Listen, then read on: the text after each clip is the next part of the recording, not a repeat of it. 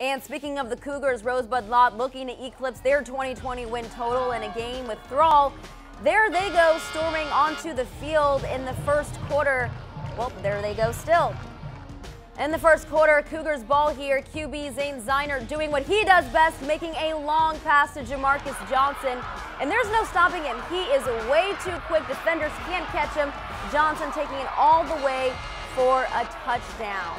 And in the final, Rosebud-Lott, actually in the fourth quarter, Rosebud-Lott 54-39.